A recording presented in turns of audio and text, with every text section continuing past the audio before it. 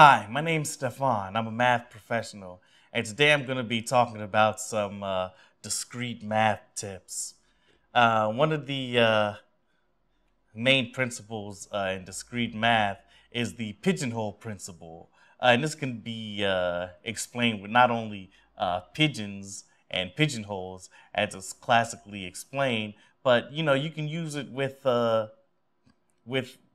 any example. Like let's say you have four cans.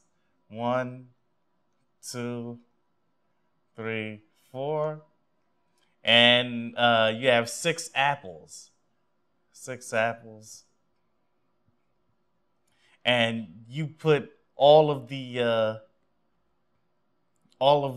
apples into a can, and you try to distribute it evenly. Well, we know that there's going to be at least one can with more than one apple in it, because when we distribute these, it's not enough.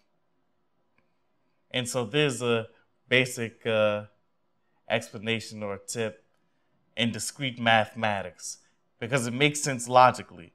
If you try to put these in and distribute it evenly, it's going to be a remainder. You're going to have two more than the amount of jars that you have. 6 minus 4 is 2. So that's a good example of what the pigeonhole principle is.